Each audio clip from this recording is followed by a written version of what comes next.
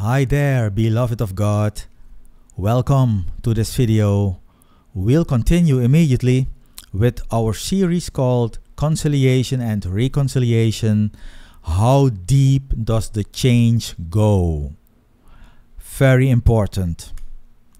This was the last slide, and we talked about Israel as an example, of course, and also as God's guinea pig, obviously, that received the law in order to increase transgressions. But what happened is that after they rejected the evangel, Saul of Tarsus, pagan Tarsus, comes into the picture. Can you believe that then the leaders of Israel who rejected the evangel, they put their mantles with him? And mantle is a sign of glory in scripture. So this is fantastic, how illustrative it is. And also, of course, Israel, it symbolizes Israel stripping herself of her own glory. Yeah, that's what happened. But it's temporary, of course. And that glory then temporarily comes to Saul. It's, oh, God is the director of everything. And everything has, how do you say that? I would say symbolics, whether we know it or not. So we continue with the next slide. So the conciliation of the world is the current evangel in our days. So our evangel is the evangel of the conciliation, and of course also, and that also it's under the same umbrella of salvation, of course. So conciliation is the, I would say, the ending result, and we will go through that also later, the ending result of God's plan and God's program with the whole world, including Israel, of course. Then there is no distinction anymore in that sense. So when the consummation has been attained, then the world is conciliated and even reconciliated to God. That is fantastic. So the conciliation of the world is the current evangel in our days. So the body of Christ members, we have the evangel of conciliation that we can herald to everyone who wants to hear. However, it is much rejected and denounced by religion, especially by Christianity again. And I can tell you, especially even the evangelicals, they are hell-bent against reconciliation. They call it a false teaching. Oh yes. So think about it. What do they have if they call the reconciliation of the world with God and with each other? If they call that a false teaching, whoa, man, then you are far from home. I can assure you that. Just a step back. Please look at these passages if you want to see the function of a mantle as an image of glory. Let's read further in Romans 11:28, where it says, "As to the evangel, indeed, they, the people of Israel, are enemies because of you, the nations. Yet as to choice, they are beloved because of the fathers." God has chosen Israel long time ago to be his people, and it started with Abram, the promise to Abram. And now Israel, for almost 2,000 years now, has been put in abeyance, and God is busy with a totally different program that has been kept a total secret in the Hebrew scriptures. No one, no prophet, no judge, etc., could even, think or imagine such a program of God with the nations. And that's what's happening today. And that program is even higher not just higher, but much higher. God's program with the nations. The nations also have a higher calling, a higher glory.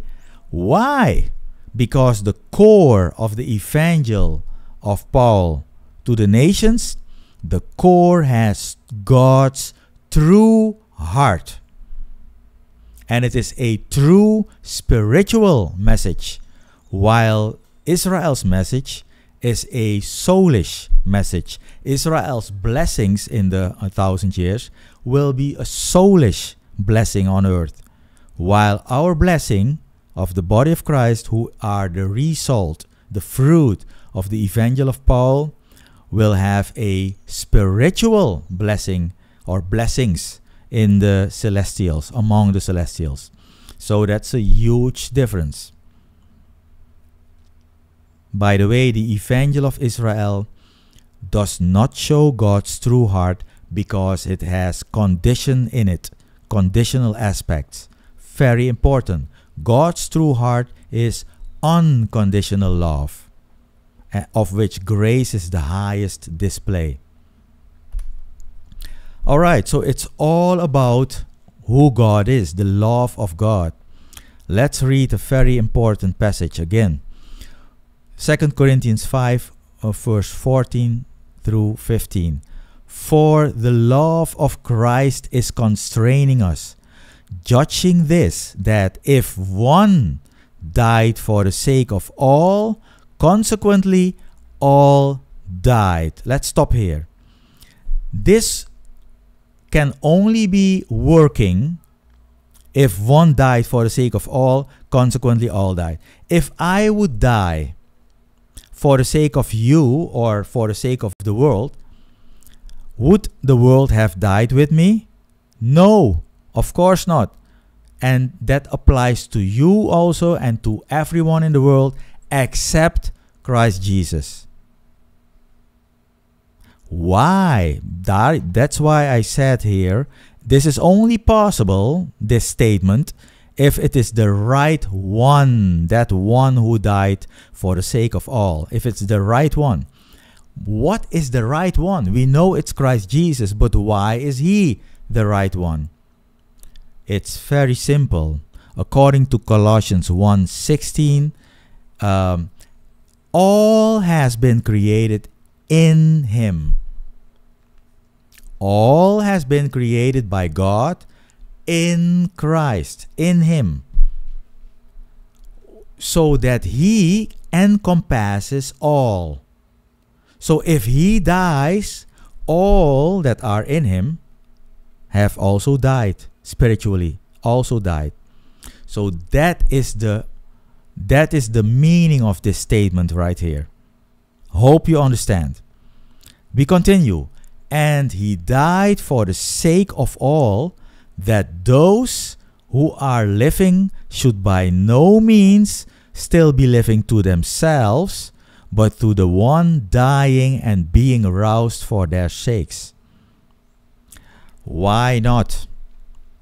Because not only are we not of ourselves, we are slaves, we are the ownership of Christ Jesus. Did you know that? He is our owner because he is Lord. Lord comes from the Greek word kurios, and kurios means owner. So he has been, what is the word? Appointed kurios by, of course, by his Father, by his God and Father. So think about it. We are slaves of Christ. Why did Christ die? From our perspective, he died as a victim of enmity. And that is totally true. But from God's perspective, Christ died to be raised, in order to be raised. Him who died for them, for all, and rose again by the power of God, of course. By Holy Spirit. That's the power of God. So, Christ died in order to be raised, of course. You have to die. A seed must die in order to yield new life and much fruit. Through Adam, death became the part of all humanity. You know that, right? All humanity, no exception, right?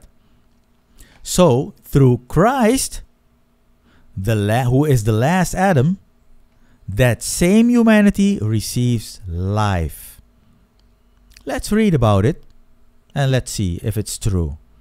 1 Corinthians 15, 21, 22. Very important and very well-known passage.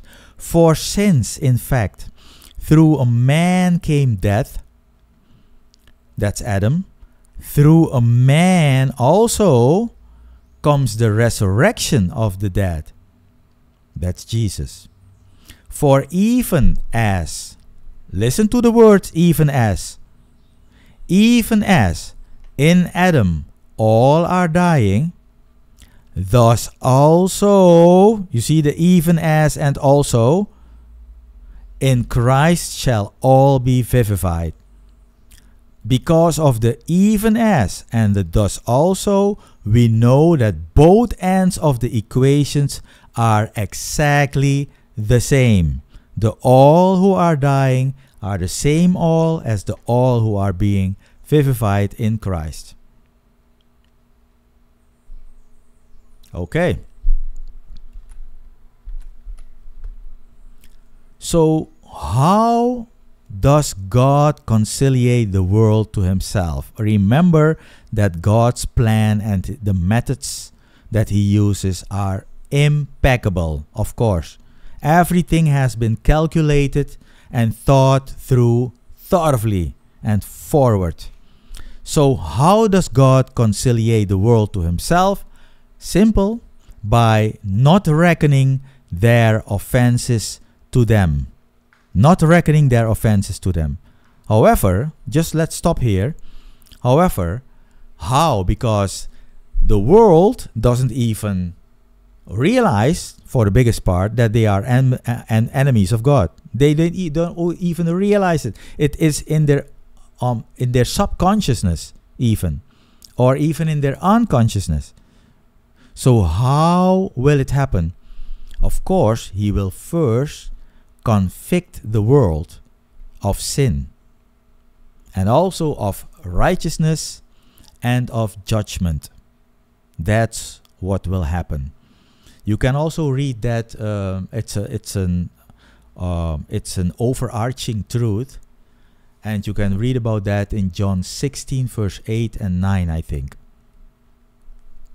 So that's how God is conciliating the world to himself. He will make them conscious of who they really are toward God. Toward God, they are enemies toward God.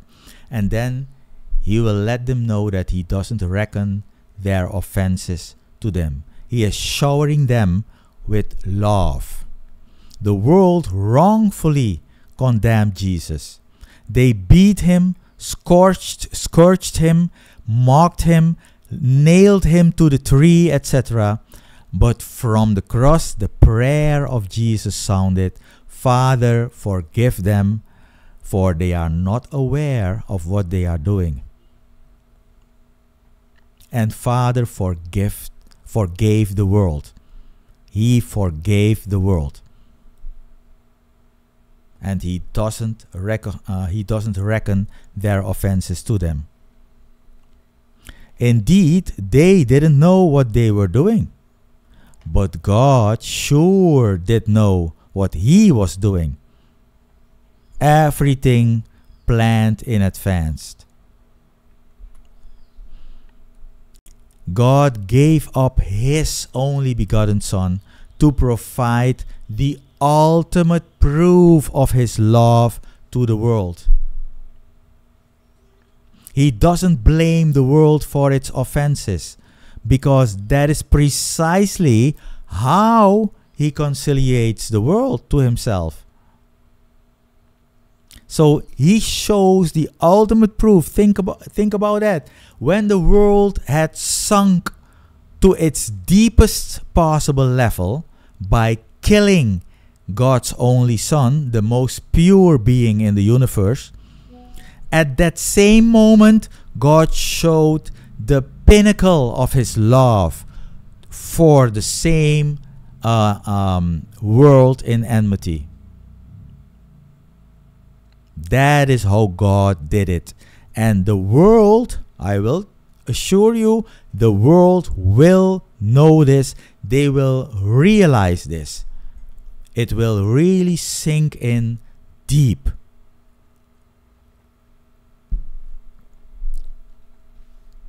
So, thus, in this way, God is heaping embers of fire upon the head of a hostile world.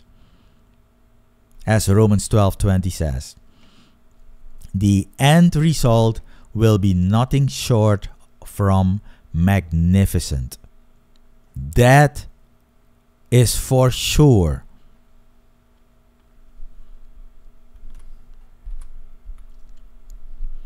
Let's look at an example in scripture, and then we will end this video. Joseph, the best example, of course. Undoubtedly, the most beautiful illustration of conciliation is found in the story of Joseph, who is a type of Christ. I think the best type of Christ in the Hebrew scriptures. Loved by his father Jacob, rejected by his brothers, same as Jesus, ends up in a pit. You could say it resembles the grave. Joseph was believed to be dead by Jacob. He stays incognito outside the country, and he reaches a position at the top over there. So you could say in the heavens right now, where Christ is seated at the right hand of God the Majesty. Driven by famine, the brothers come to Egypt, and Joseph gives them bread, knowing who they are.